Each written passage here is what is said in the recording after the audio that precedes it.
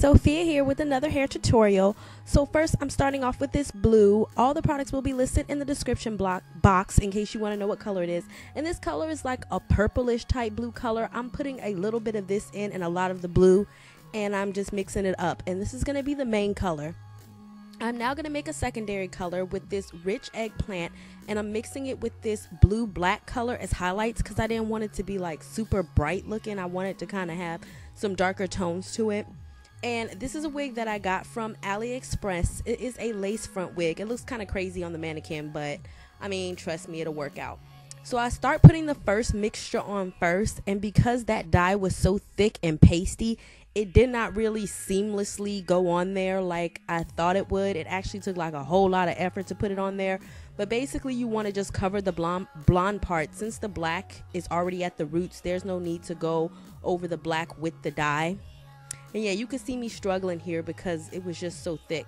And then basically this is the second color that I'm just choosing to highlight. And at this point I was just trying to cover the little blonde pieces that I missed with the thicker paste.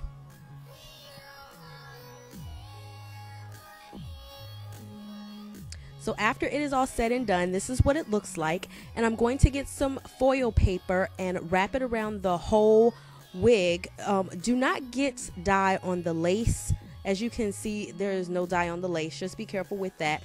And after I put it in this foil paper, I think I let it sit for about 40 minutes. Each dye is different, but for this particular dye, I let it sit for 40 minutes.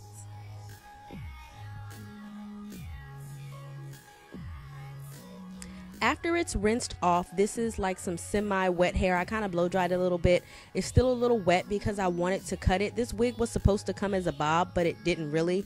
So I just placed it in a ponytail, the back portion, and leaving from the ears forward out, and I am cutting up. A lot of people got on me about my last bob video about me not cutting up, so I cut up this time, you guys. Yeah. So I cut down at a slant just to create a bobbing effect. I could not get it on camera because I needed to see what I was doing, but you basically get the picture.